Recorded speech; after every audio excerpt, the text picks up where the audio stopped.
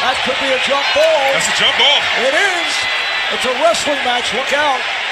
Jeff Green went at Lance Stephenson. Lamar Green is lucky if that is not a technical on top of that. It would be interesting if it's a technical before the jump ball.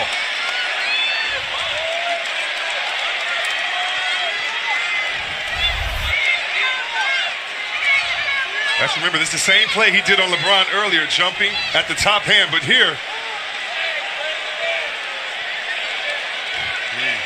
Never did take a punch. But it's an extracurricular activity. Yeah. And if that is a flagrant one earlier on a Nance dunk where you get his shoulder, I'm interested to see what this is going to be where we're fighting for the ball. All of this is fair.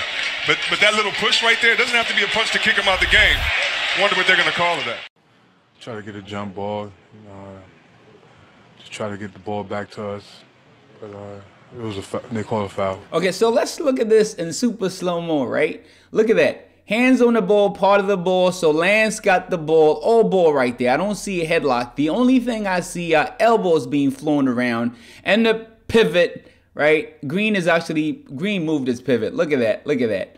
All right, so let's look at that again, and this time follow me, all right? Just work with me here, all right? So hands on the ball, got it. Green is trying to set himself free, and what it does, he shoves Lance to the ground. Now, they say headlock. The only thing I see, this is natural, I'm falling down. That's a natural move right there. He's looking for support. So, yeah, he did try to grab him, and they went together to the ground. And they called it a foul on Lance. But clearly, I think it should have been a technical. But what do I know?